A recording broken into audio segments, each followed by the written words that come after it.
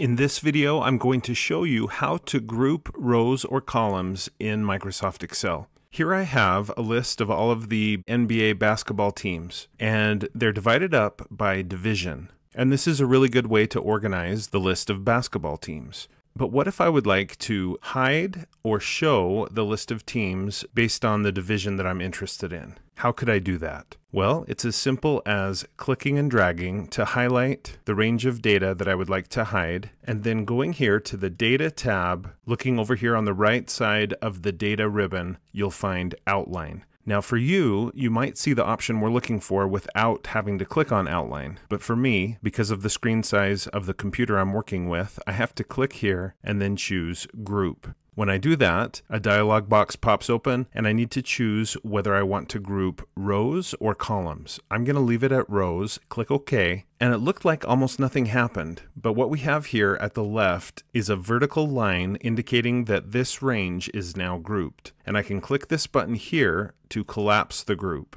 So I could do the same thing here with the central division. Now this time, instead of going to Data, Outline, Group, I'm going to use a keyboard shortcut, and that is you hold Alt, hold Shift, and then tap the right arrow key on the keyboard. When you do that, you get that same dialog box that pops open. I'm going to choose Rows, click OK. Now I can collapse the central division. So give me a minute to finish doing this for each of the divisions, and then I'll resume the video.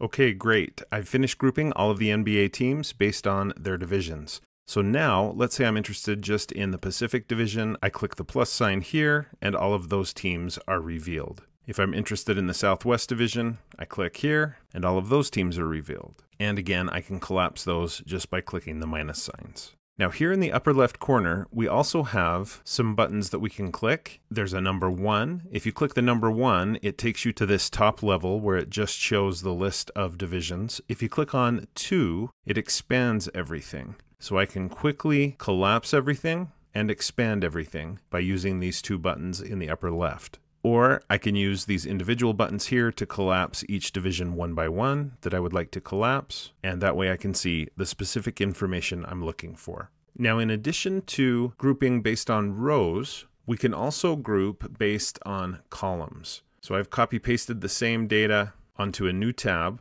If I now select all of the teams in the Atlantic Division, I can hold Alt, Shift, right arrow, but this time I'm going to group based on columns. I click OK, and now my data is collapsible in a different way. Up here at the top, there's a minus button, and you can see in this case it doesn't make a lot of sense to collapse the columns. But I just wanted you to see that that is possible and to get a glimpse of how that works.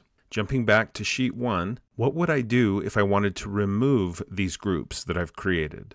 All I would need to do is click and drag to select the range that I want to stop being a group, and then go to the Data tab, Data ribbon. Here on the Outline button, I'm going to click, and you can see in addition to group, there's also an option to ungroup. So I'll just click there. Do I want to ungroup the rows or the columns? Definitely the rows, and I click OK. And now you can see my line here at the left is gone because this range is no longer grouped. One last thing that I want to point out, here on my second sheet, I'm going to ungroup the columns that I had grouped. And I want you to see that there is an option that we have on the Data tab here on the Outline button. If you click there, there is an option for grouping. If you click here on the arrow, not on the button itself, but the arrow, there is an option to try to do an auto outline. Now this sometimes works and it sometimes doesn't. I don't think it's going to work in this case, but you can try it. So I'm going to click here, auto outline. It says cannot create an outline.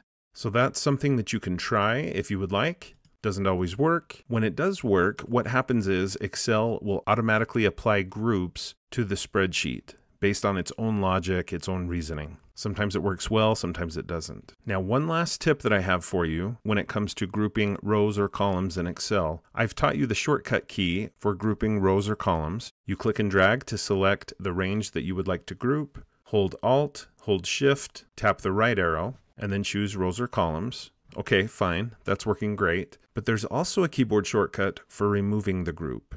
You can probably guess what it is. It's Alt, Shift, left arrow, and then you select rows or columns, click OK, and that group is removed. So I hope you can see the potential that this technique has in your Excel spreadsheets. You can use it to organize your data to make it easier for people to read and to find the data that they're looking for while ignoring the other data, at least temporarily. Thanks for watching. I hope you found this tutorial to be helpful. If you did, please like, follow, and subscribe. And when you do, click the bell so you'll be notified when I post another video. If you'd like to support my channel, consider clicking the thanks button below the video, or you could support me through my Patreon account or by buying channel merch, and you'll find information about those options in the description below the video. Speaking of Patreon, I want to give a quick shout out to my $5 Patreon supporters. Thank you so much for all you do to support the channel. Without you, I wouldn't be able to post as many videos as I do. And I really appreciate actually all my Patreon supporters, not just at the $5 level. Thank you.